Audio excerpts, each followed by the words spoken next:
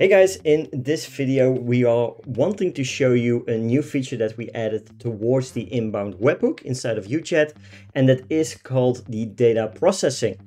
Inside the data processing you will be able to do all kinds of pre-processing of the preview sample payload that you get back from an inbound webhook. So an example could be that you are wanting to format the phone number properly that you get back from the data inside of a payload. Right?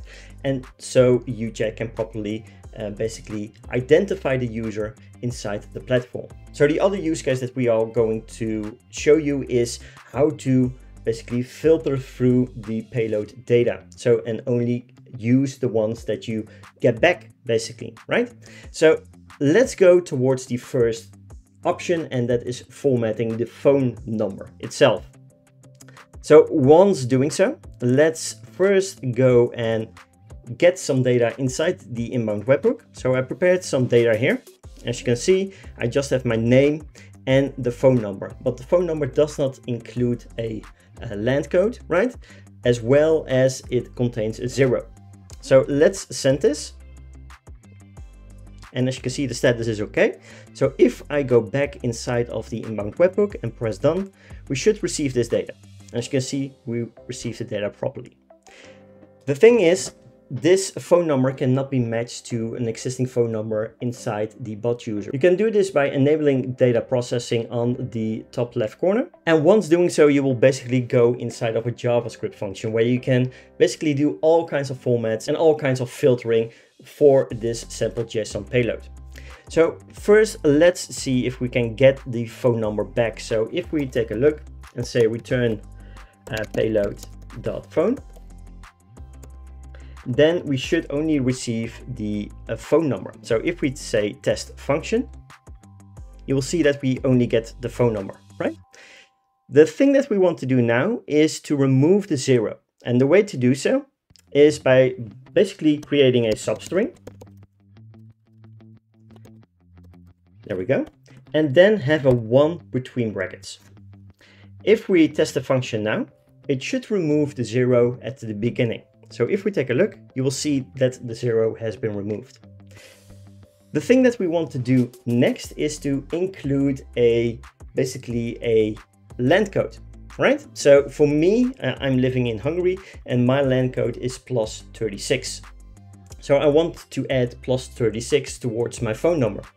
And the way to do so is basically by just removing this return, and let's go with another payload.phone, right? And then we are going to say equals +36 between single quotes, right? Then the next thing that we want to do is to remove that 0.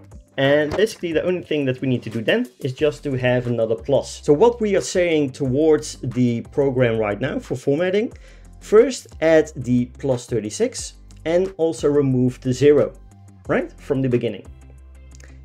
If we test the function now, it will not work. We will get another error code, as you can see on top.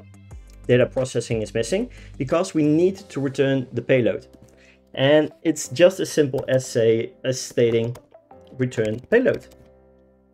If we say test function now, you will see that the phone number has now been formatted towards +36, removed the 0, and this will allow you to basically format the phone number towards your own liking and be able to match it inside of UChat, right?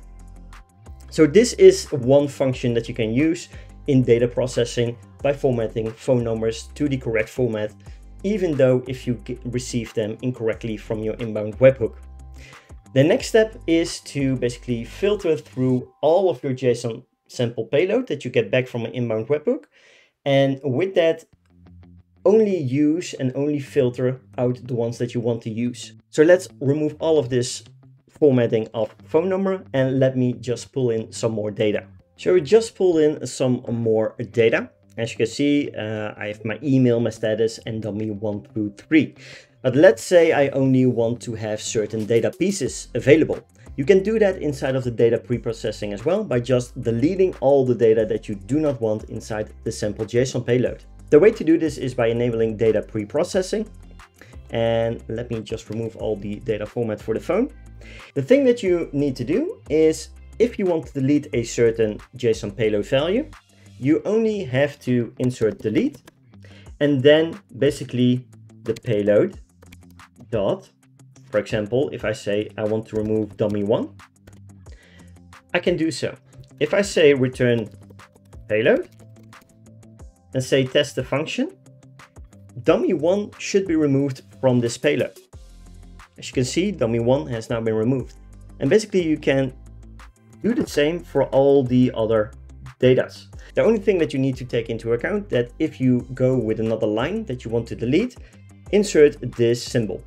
And basically do the same if I say I want to delete the data payload dummy3 and say test the payload now, test function, you will see that I removed that one as well.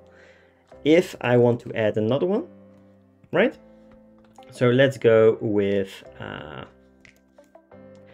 delete payload. And let's say I want to delete the payload for email. I can do so as well. So if I say test function, the email has now been removed from my JSON payload. And this way you can filter through all of the data that you get back and only use the ones that you want to. This will definitely help you in basically preventing the error that exists inside of JSON-based custom fields with the character limit of 20,000 characters. So if you get a lot of data back, example from a Shopify store or from a WooCommerce store, basically delete all of the data that you do not want to use, and then you can store everything inside of a JSON array, which has its limits under the 20,000 character mark.